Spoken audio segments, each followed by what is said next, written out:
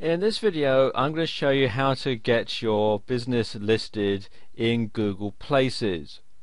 Google Places, they used to call it Google Local, but they call it Google Places now, enables you to get your business listed as a map listing in Google. And so when somebody searches for your particular business in your particular area, it's going to show a map with the location of your business on it. Just to give you an example here, I'm searching here for restaurants in Glasgow Merchant City, and if I scroll over a bit you can see that there is a restaurant listed.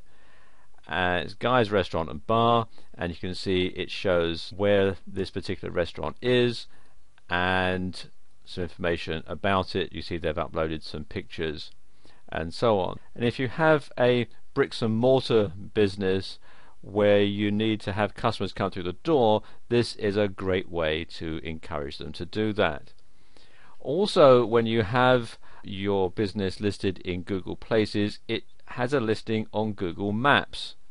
Now here's the Google map of the same part of Glasgow, and you can see we've got Guy's Restaurant and Bar listed here. So whenever anybody looks on this particular part of Google Maps, it will see the advertisement for Guy's Restaurant and Bar. And it's a completely free service that Google offer. Okay, to get your business listed, what you want to do is to come to Google Maps for your country. I'm in the UK, so I'm at maps.google.co.uk. If you're in the US, you'll be at maps.google.com and so on. And then click here on this link where it says put your business on Google Maps. So click here, and then you need to sign in with your Google account. So I'm just going to sign in now.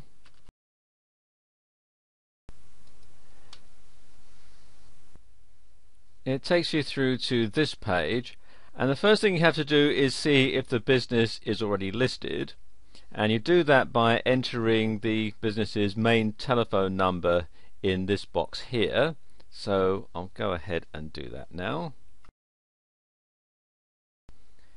And then click here on Find Business Information.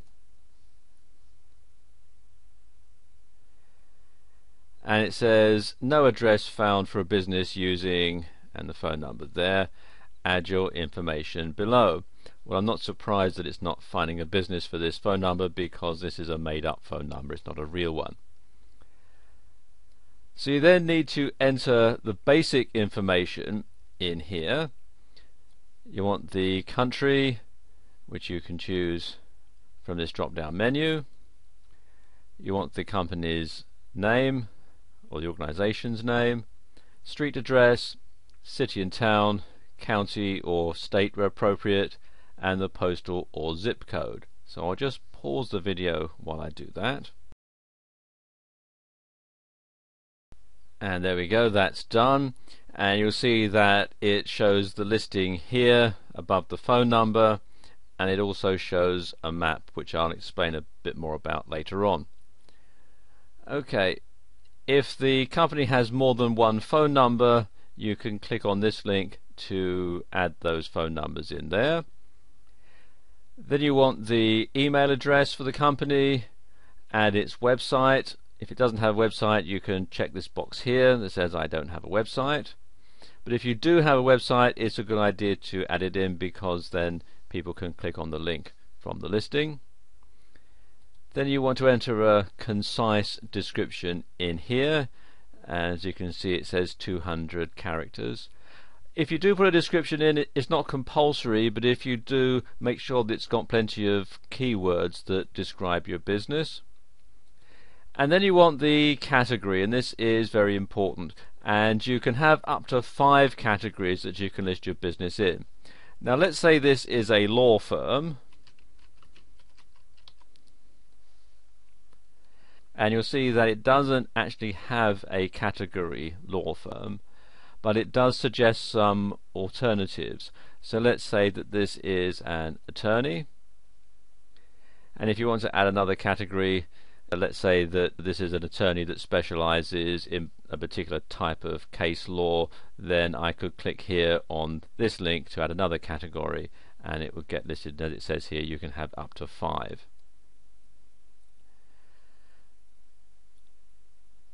Then we have the service areas and location settings,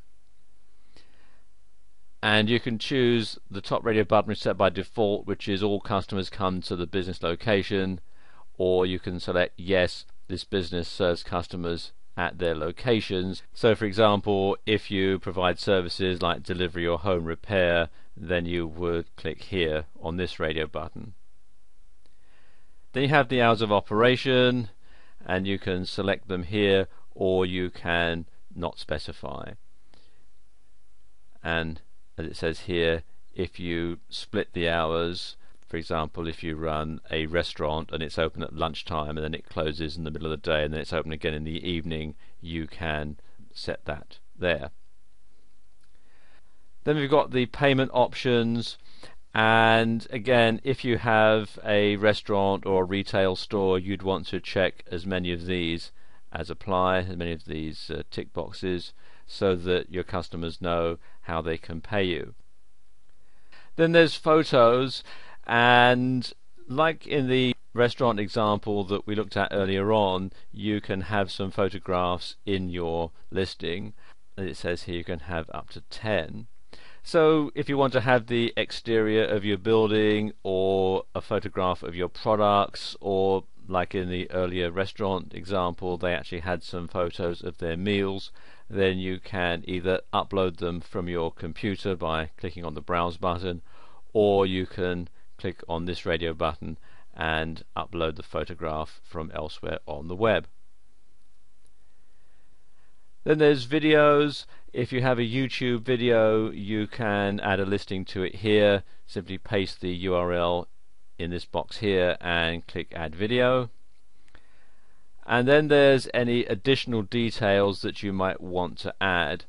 You would put the category in this box here on the left, and the details here on the right. So you can customize it so that you can give as much information as possible to potential customers. And you can see the examples they give here, like parking available and yes. So if you were going to do that, you'd put parking available in this box here on the left and yes here in this box on the right. I'll just scroll over a bit here and show you. You've got the map, and this particular map is spot on. The address that I've given is a real address for a building in London. The company is actually fictitious, but the building is real, and this marker is spot on. If it was not correct, I could click here on this link and then use the mouse to move the marker around till I found the right location for it. Okay, and when that's done, if you're happy with the information, you can click here on submit.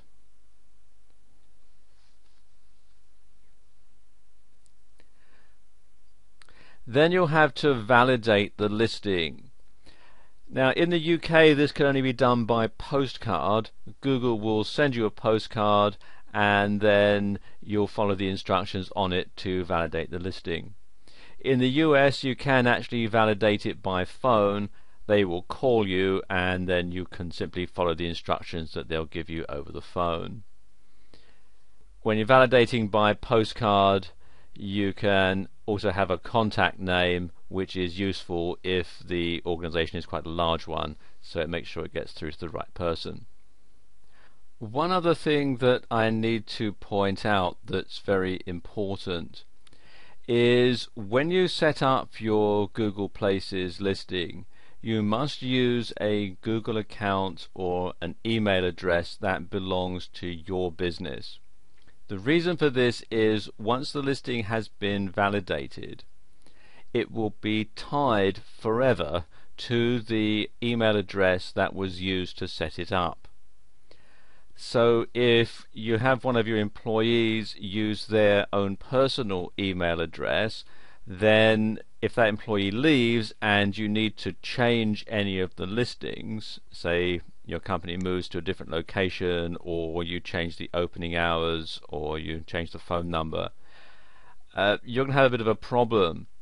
So you want to make sure that this is your own company email address and your own company Google account, so that if you ever need to log back in and change this listing, you can easily do so.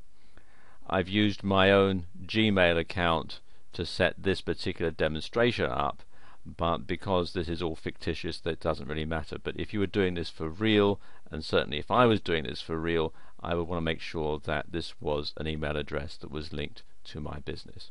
And then to complete your listing, all you do is come down to the bottom and click here on Finish, and then that will set the wheels in motion to get your account set up. And if you follow the instructions that I've given you in this video, you'll find it very easy to set up an account on Google Places and Google Maps.